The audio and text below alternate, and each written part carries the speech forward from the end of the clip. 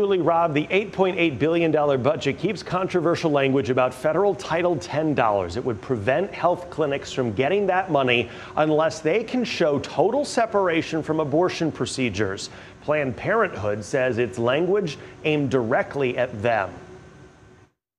Nebraskans are furious about his anti-woman, anti-health agenda. Governor Pete Ricketts drew the ire of these protesters outside the state capitol Thursday.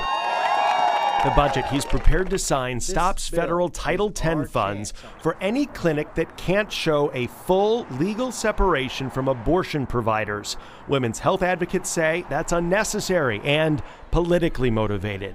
When you try to take this away for political reasons, I have a real problem with it. Fact.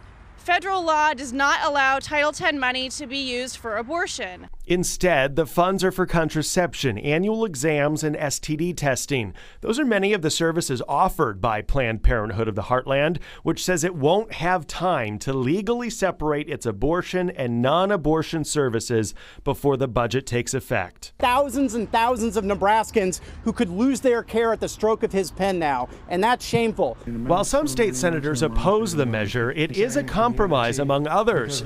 Clinics that refer clients to abortion providers could keep the Title X money. These opponents say they will vote against leaders who approved this budget when they head to the polls in the next election. That's what I'm going to be doing in November, because my daughter counts.